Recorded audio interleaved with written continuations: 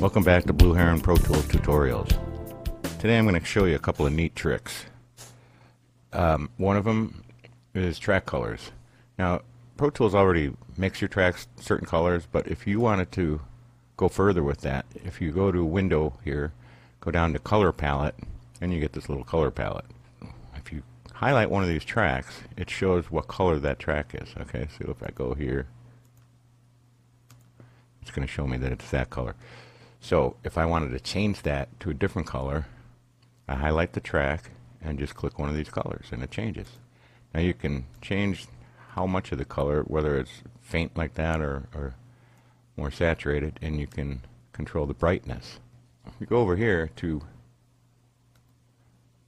read-ins and tracks, and you click over here and you see that now also in our track list they're color coded there to whatever we have over here.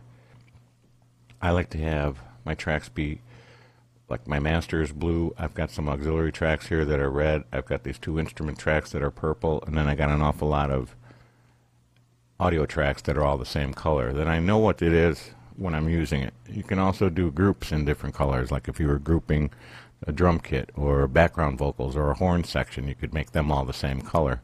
And one way to do a bunch of them at once, if you highlight one and then go down to, like, say, as far as you want it to go here, hold your shift button and highlight that.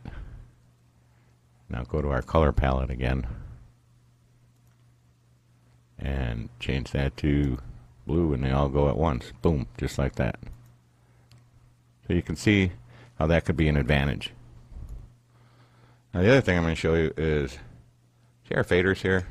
Let me play something. They're kind of thin. We can make them fatter.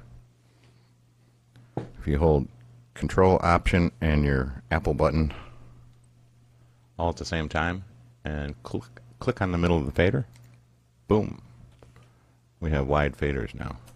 A little easier to see, and it does it over here too. See, they're wider than they were before. Stereo tracks are always going to be wider because there's two.